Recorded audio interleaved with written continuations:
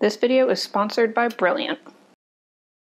In this month's AI 101, we're doing an overview of popular datasets. As I've mentioned in past AI 101s, the data that we use to train our models is really important. So I thought it might be useful to go through 10 popular datasets and explain what they are, what kind of models we use them for, and how you might use them yourself. I also know that I've mentioned some of these datasets in passing in other videos, so if you ever wondered what MNIST or ImageNet was, now you'll know. As usual, if you want to check out the rest of the AI 101 videos, I will include a card up top that has a link to the entire playlist. For those of you who are new here, I'm Jordan, and I'm a PhD student who's fascinated by the ways that we interact with artificial intelligence and algorithms on a day-to-day basis.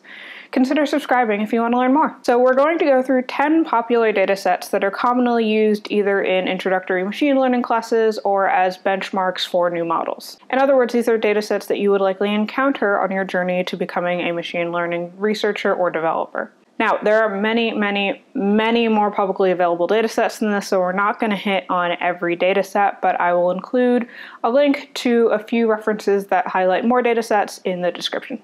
First up, we have the Boston housing prices dataset. I think I first encountered this dataset when I was taking Andrew Nigg's Coursera course on machine learning, and it's really commonly used to introduce people to linear regression, where we try to predict the value of something based on a set of variables. In this case, you can take a bunch of information about the neighborhood that a home resides in and try to predict its price. Now, this dataset was collected in 1978, so keep that in mind when you look at some of the variables as well as the housing prices that you might see. Obviously, home prices have increased since then, and having a variable that's just the percentage of Black people who live in that neighborhood probably wouldn't go over super well now. However, a lot of other information in this dataset, such as the proximity to the Charles River and the student-to-teacher ratio in the area for schools, is still commonly used to evaluate how much a home is worth. There are only 502 homes represented by this dataset, so this is a pretty small dataset, all things considered, but that can make it pretty good for introductory machine learning because it's something that you can work with on something like your laptop. Our second dataset is often the next step for people in introductory machine learning classes, and that is the iris dataset. This dataset contains information about a collection of iris flowers that can be categorized into 3 different subtypes based on data like their petal width. Similarly to the Boston housing prices dataset, this is also a pretty small dataset containing only 150 examples evenly split between the 3 categories. Given that, this can be a good starter dataset for moving from linear regression to linear classification. In fact, one of the classes of flowers is linearly separable from the other 2, which means that you could perfectly separate them if you were only trying to predict whether a flower was or was not that type of iris. And the other 2 classes are not linearly separable, so this can be a good introduction to separation.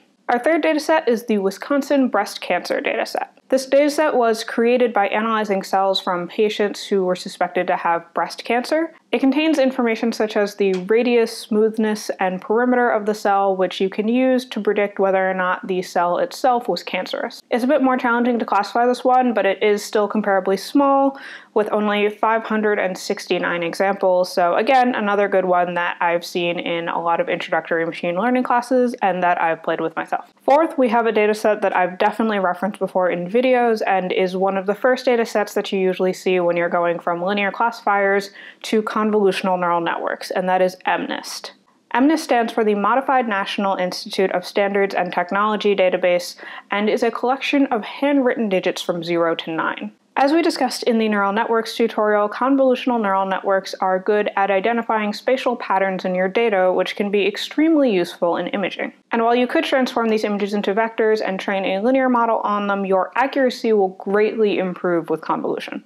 Each image is 28 by 28 pixels in grayscale, which also lets us train models relatively quickly, especially compared to some of the image datasets that we'll talk about a little bit later in this video. Now, because MNIST is used so often, researchers also developed an alternative dataset called Fashion MNIST. In fact, this was the dataset that we used to train our neural network in the neural network tutorial.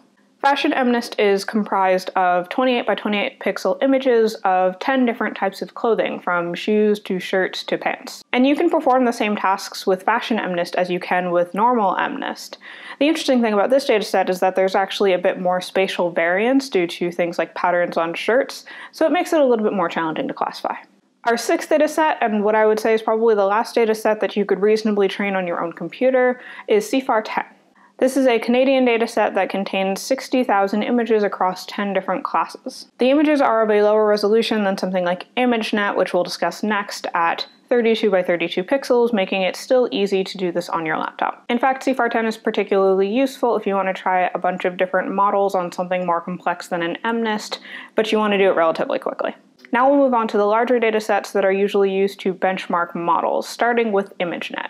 ImageNet is a massive image database that contains over 14 million labeled images. In fact, every image has up to 3 labels describing what is in the image that have been chosen by a human being, and some images even have bounding boxes that tell a model where exactly in the image each object is. The labeling is crowdsourced, and there is an annual competition for researchers to develop models that beat the current accuracy, which is currently over 95%.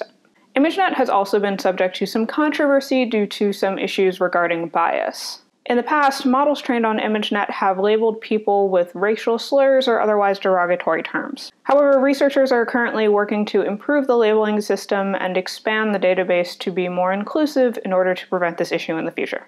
A newer but interesting dataset for image and video classification is the YouTube 8M dataset. This is a massive dataset of almost 8 million videos and thousands of labels. It's honestly an unwieldy dataset unless you can store it in the cloud or have a computer that has a lot of storage space. The whole dataset is several terabytes, so it's not really something that you're going to be downloading to a local computer. However, it's definitely an interesting and relatively new dataset, so I'm pretty excited to see how people use it.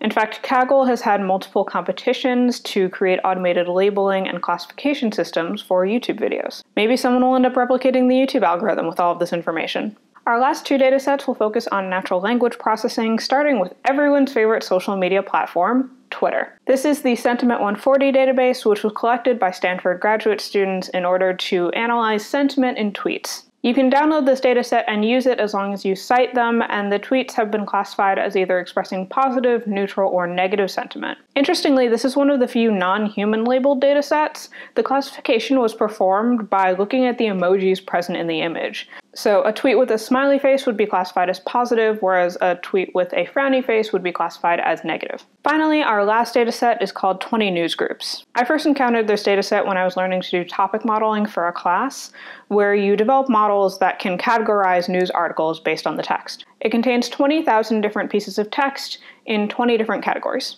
It's a particularly interesting dataset because some of the topics are very closely related. For example, there's a category for Mac hardware and a category for PC hardware, and I can only imagine how much overlap there is between those 2 categories.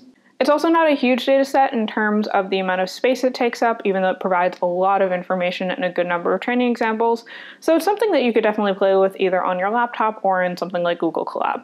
And that's an overview of some of the most popular machine learning datasets. Now that you have a lay of the land, you might be interested in developing your own models to train on these datasets, especially if you watched the last AI 101 on developing your own neural network. In my experience, the best way to do this is to try your hand at it yourself, and Brilliant offers an amazing introduction to neural networks that will take you from no coding experience to classifying MNIST. Their step-by-step guides will take you from basic concepts to a deep understanding of not just how to make a machine learning model that works, but the math behind why it works. And once you finish those courses, you might check out some of Brilliant's many other courses. I'm personally looking forward to the one on quantum computing, since that's a field I'd love to get more involved in and make more videos about. To get started, go to brilliant.org/Jordan and sign up for free. In fact, the first 200 people that go to that link will also get 20% off the annual premium subscription. I've been really impressed by their courses. They teach you to think like an engineer by letting you make mistakes and then learn from them with detailed explanations, so please check them out. Thanks for watching. If you like this video, you can let me know by smashing that like button and subscribing to my channel over here. You can also check out the rest of the AI 101 playlist up here. Otherwise, you can follow me on Twitter, Instagram, and Facebook to keep up with my PhD life, and I will see you guys next Friday. Bye!